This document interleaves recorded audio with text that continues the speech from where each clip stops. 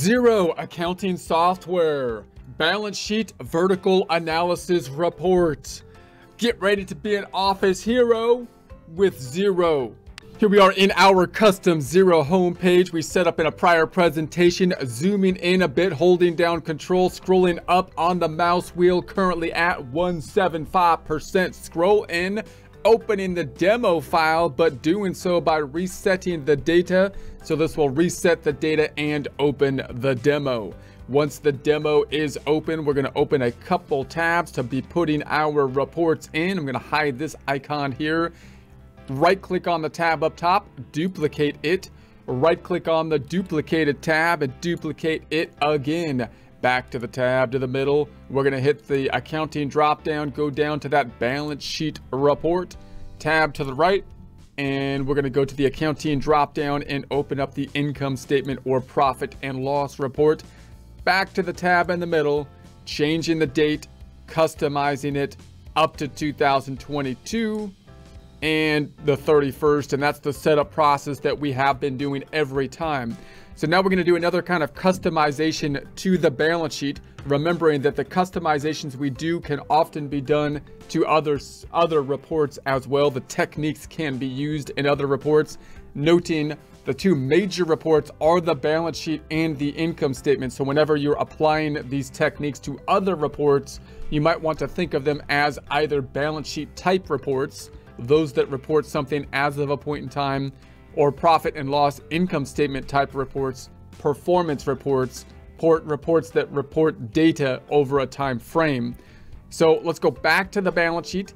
So last time we did a horizontal analysis, and remember, we're just looking at the balance sheet and the income statement and noting that we have a huge variation of reports we can do once we add things like comparing one period to the prior period, as we looked at last time, current month to prior year month, last 3 months of data as where we stood in the last 3 months, quarter to quarter data.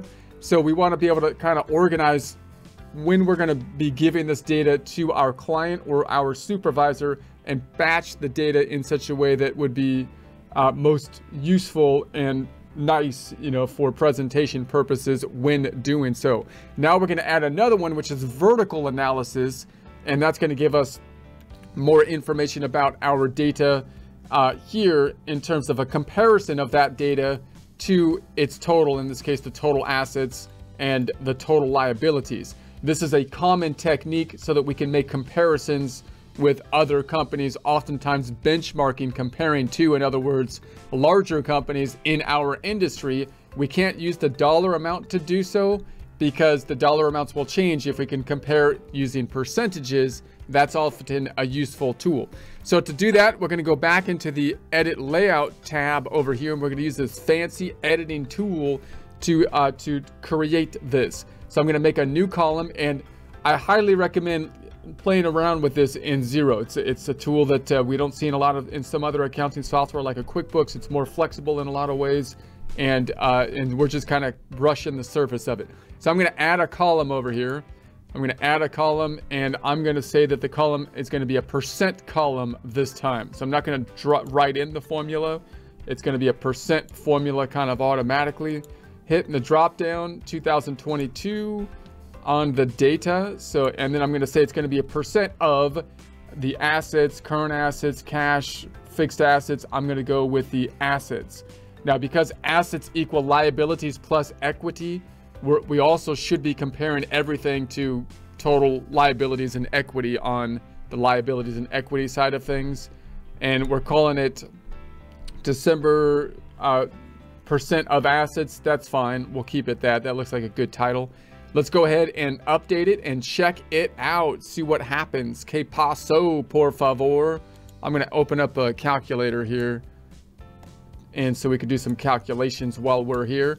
Okay, so then what did it do? So now we've got our percentages on the right hand side. So we're comparing everything to the total assets. So in this case, we've got the 9172.63 divided by the 11971.67, and that gives us our 67% if I move the decimal 2 places over. So note what that does for us. if I'm trying to say, what does another company in my industry look like? I could say, well, I can't compare my dollar amounts of receivables, but I could say what percentage of their total assets is receivable? What percentage of their total assets is going to fixed assets, for example? And that can help me to kind of benchmark with other companies and make comparisons in such a way. Now, this is a comparable kind of concept as you might do for individual investing in, say, stocks and bonds, when you're saying how much of my investment should be in stocks versus bonds, 60-40 and whatnot, kind of comparison. Same kind of idea here, but now we're in specific industries and seeing what those investments might be. Now, on the liabilities and equity side, same kind of concept here. We know that total assets right there is the same as liabilities and equity. So I can compare this number here to total assets or total liabilities and equity. It's the same thing. So I'm going to take that divided by total liabilities and equity, which is the same as total assets, divided by 11971.67, and we get the 85.97. So now we can compare our liabilities to the total liabilities and equity, and we can think about, remember, the two halves of our financial statement. First half is what the company has in order to help us generate revenue in the future. Second half, who has claim to those? How are we financing those assets? Either third-party loans and things like that, liabilities, or us, equity, which represents earnings that have accumulated, we have not yet distributed, and distributions that we've made into the company. So now we can say, okay, we're basically comparing each of our liability and equity accounts to the total assets or total liabilities and equity. So that's going to be the concept of these two. Let's go ahead and hit the formatting down here. I'm gonna say let's remove the decimals, and that might clean it up a bit. So now we've got no decimals. We might want to call it something a little different. We might want to call it like a vertical analysis, which I'll probably spell wrong. Vertical analysis, vertical analysis, something like that. If it's wrong, I apologize. But we've renamed it here. So now we've got a nice vertical analysis. So this is another nice report to make. Now note that if you're trying to mix and match reports that you're going to provide to somebody else, you probably want to start off with simplified reports and then get into more detailed reports. But that can lead to a whole lot of different reports. Or your other strategy is to try to put as much information on one report so you have a number of reports. But just realize that now, if I add a vertical analysis item to it, I can now do comparative reports with multiple periods that has a vertical analysis next to it as well for this period versus the prior month or the prior year or whatever. So again, that just adds, almost twice as many, like the whole lot, almost infinite number of reports that we can do between different dates, comparing quarters, comparing months, comparing to the prior year, and having vertical analysis or not vertical analysis, and horizontal analysis or not horizontal analysis.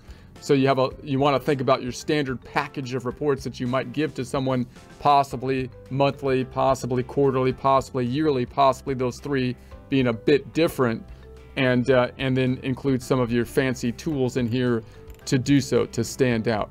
So then we can, of course, export this if we wanted to, PDF, Excel, Google Sheets. You could save it as a custom report. I'll do that now. So custom report, I'll misspell vertical analysis again. Vertical analysis, something like that. Goes like that. I'm not going to make it the default. And if I go back to the first tab and check out my reports, then we can then hide this thing, eding, and then let's go in there again because it did something funny. Go into the reports, and then on the drop down or the tabs up top, depending on how scrolled in you are, we're going to then go to the custom, and now we've got our reports right there. You can make it your favorite, a memorized report or a favorite report, so it'll show up in the drop down as well if you want to do it that way too. So great tool. We'll go into some more reports in future presentations.